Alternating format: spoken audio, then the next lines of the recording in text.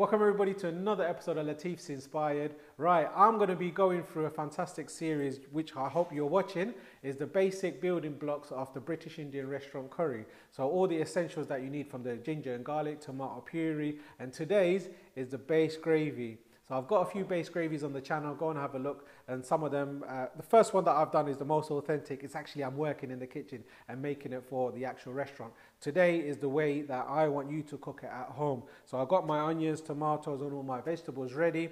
I just want to say, if you enjoy what I do, don't forget to press the like button, share the content, put on the comment section what you like. I love that interaction. And if you haven't already, make sure to subscribe and press the bell icon and get the brand new videos straight to you. Now let's crack on with this amazing base gravy.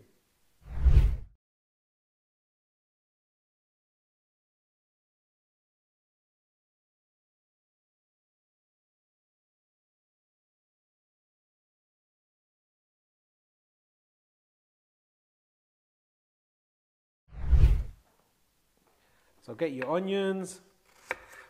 Just cut it very simple in quarters. This is going to break away while it's simmering for a good hour, hour and a half.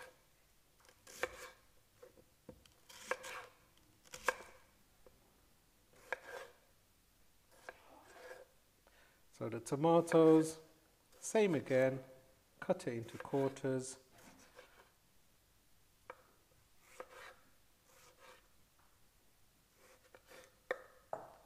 Thank you. My glamorous assistant has given me a bowl because there's no space on the chopping board. There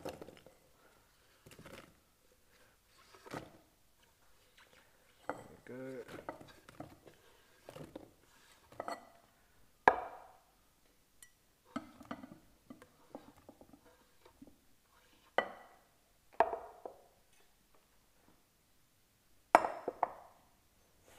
I love that fragrance of that tomatoes, beautiful. Green peppers, cut it in half, de-seed them.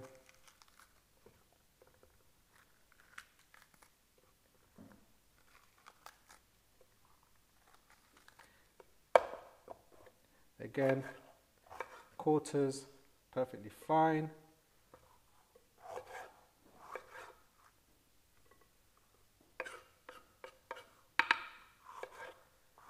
Base gravy is just like a vegetable soup, to be honest with you.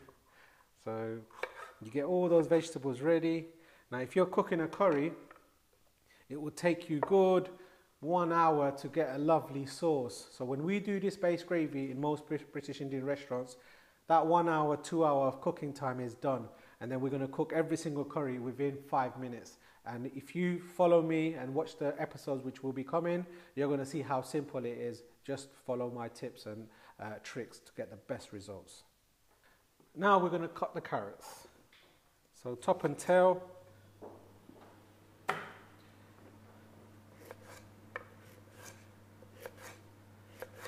So we're going to cook this and just soften it up, and then we're going to whiz it up in a little stick blender.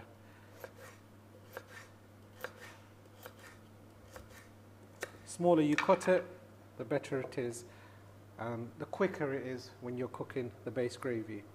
Now, when you're making a big batch of base gravy, obviously you're not going to finish that in one go.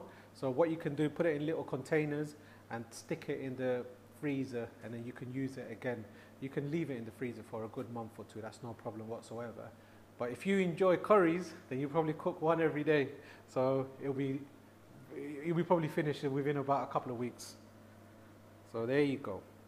Now let's make the base gravy. Right, all you amazing home chefs out there, now I'm going to show you a little tip. So if you're using this whole garam masala spices, all you've got to do is just boil the water and add your garam masalas and let it simmer for a good 15-20 minutes. And what that does is just releases all the flavor and all the aromatics. And then what you can do, you can discard it and just use that water into the base gravy. So I'm going to show you. So bismillah. So we're going to be using about 8 clove and 8 cardamom. Look at that. Very fragrant.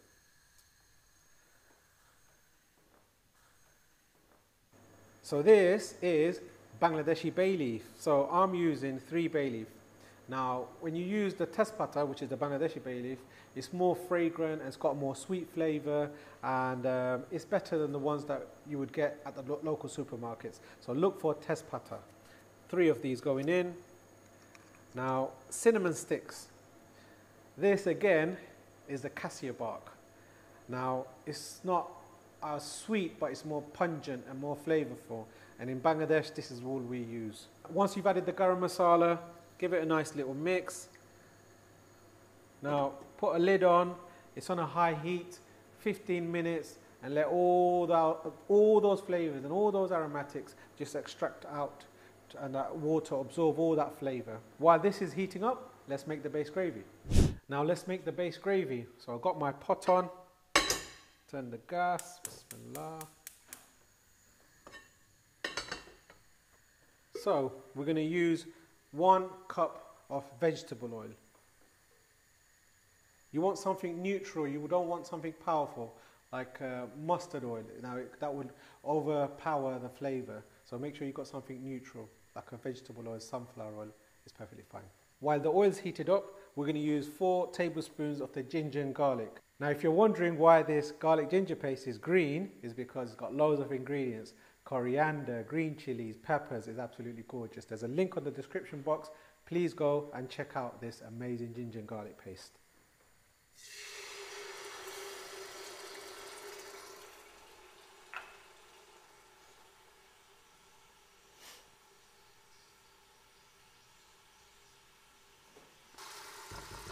Now if you're wondering why is there so much oil, when you're going to make this base gravy, you're going to use so much water that that oil is just going to float on the top when it separates, but it's not that much at all. So please don't skimp on the oil, I promise. So this will take about 2 to 3 minutes on a high heat.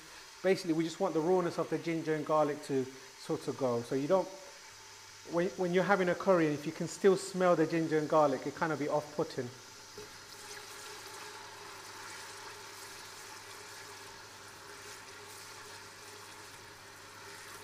Now we're going to add some seasoning. So 2 teaspoons of salt. You don't want to add too much salt because when you're cooking the curries, you're going to put a salt in all the time when you're cooking. So salt to taste. So 2 teaspoons for here is perfectly fine. When the base gravy is finished, it shouldn't be salty at all. Now, curry powder, British Indian restaurants and a British thing, we use curry powder in all our cooking. So to make this base gravy, and if you want that British taste, use curry powder.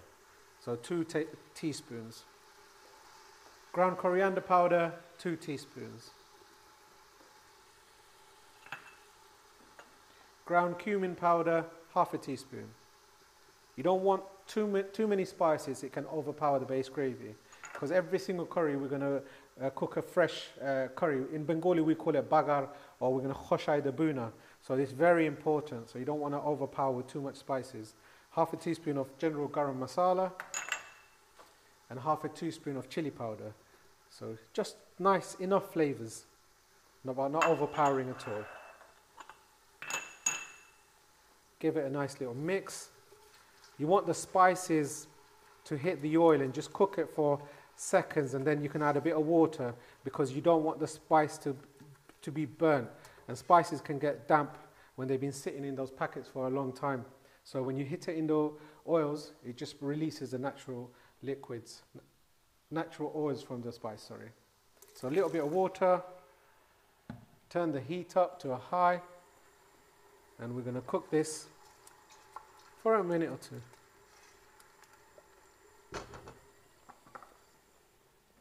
Right, I put the spices in, a little bit of water, it's been about 2 minutes. Now I'm adding 4 tablespoons of the tomato puree. Once again, this tomato puree has got loads of spices, and we'll put a link on the description box how to make this. Once you use this tomato puree, you're going to see the difference in your curries. It's going to go up a level, I promise. So 4 tablespoons of the Latifs inspired tomato puree. Wonderful.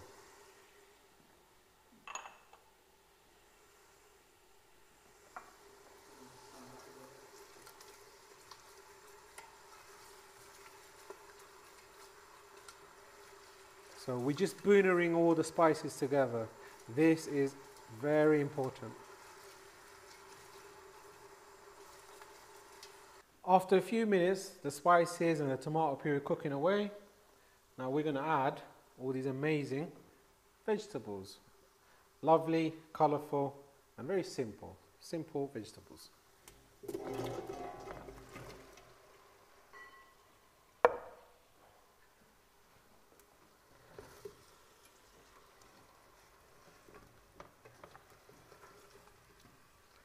I was on a low heat while I cooked the spices. Now I'm putting on a high flame. There you go. Give all this a nice little mix.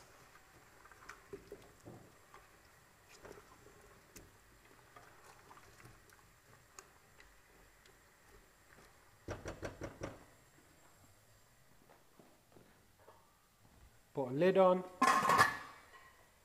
And we'll come back to it shortly and we're going to add the water. Right, the vegetable's been cooking away for a few minutes. I'm just slightly boonering it up to get that lovely flavour. And now we're going to add some water. So that's one.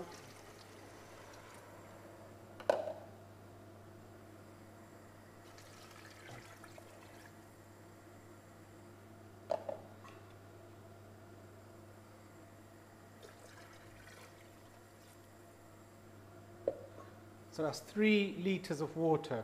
Now just give it a nice little mix.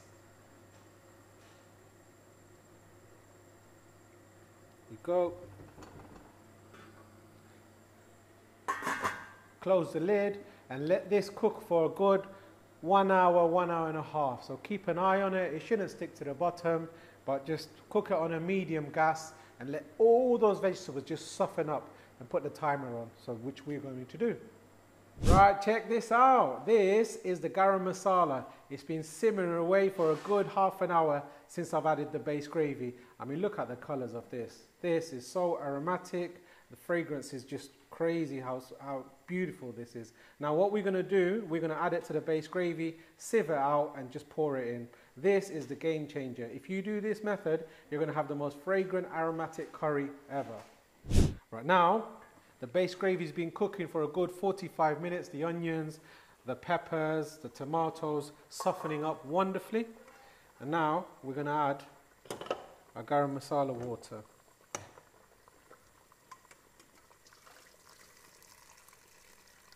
Beautiful, there you go. This is a game changer. You're going to have to try this in order to get that aroma. There you go.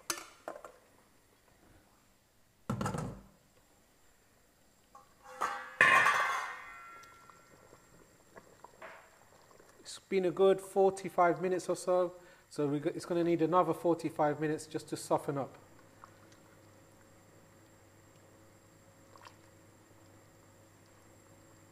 Wonderful. Put a lid on, and then we'll come back to it in about 45 minutes to an hour. The base gravy has been cooking away for a good 1 hour and a half, and every 15-20 minutes I've been checking it up. So when the vegetable becomes really soft, that's when it sticks at the bottom, so you're going to have to be very careful. So at the beginning, even if you don't mess around with it for about a good 40 minutes to an hour, it'll be fine. But after then, you have to be very careful. Every 5-10 minutes, give it a stir. Let's have a look.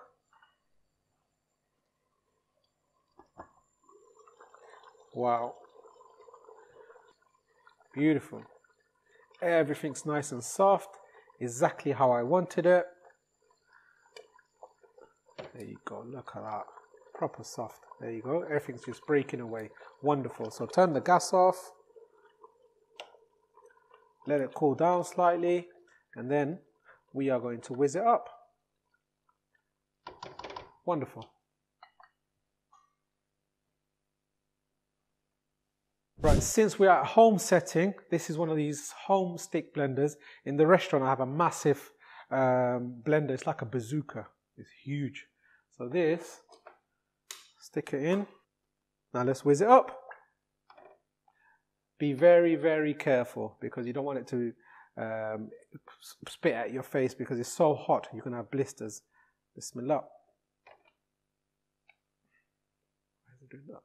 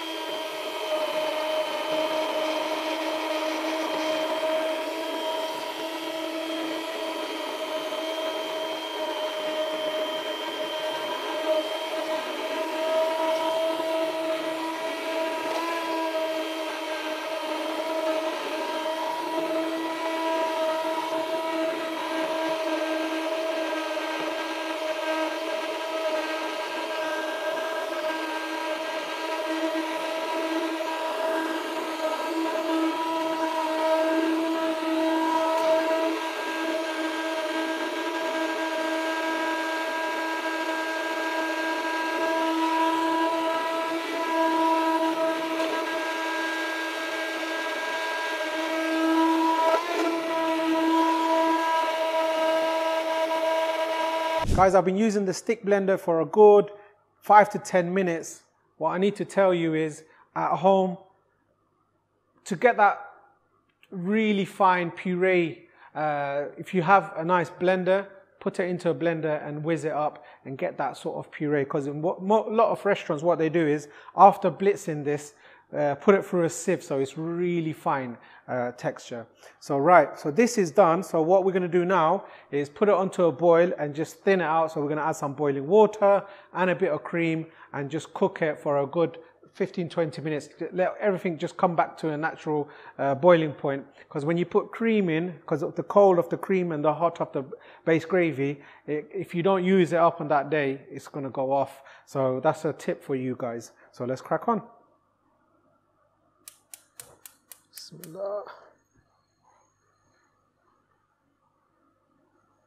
We're actually going for 2 pints. Because remember, you can always reduce it down.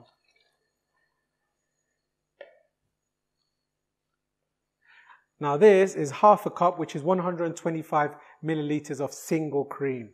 This is going to give that richness and nice texture. Wonderful. There you go. So that's a little secret recipe for to get that British Indian restaurant style. And once you put a bit of cream in that base gravy and you taste those curries, it's going to be wonderful. We'll let it come to a boil. Give it a nice little mix. There, that consistency is ideal.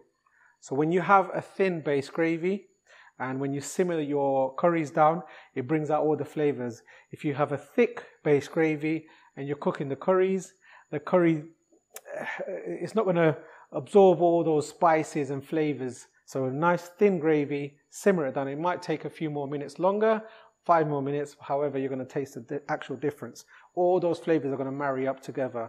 Because if you understand the concept of a base gravy, is when you're stewing a curry and it takes obviously half an hour, 45 minutes to an hour. We've done this already. It took us 1.5 hours to cook it down to how we want it. So this, when we add it to our curries, 5 to 8 minutes, we'll have British Indian restaurant curries at home.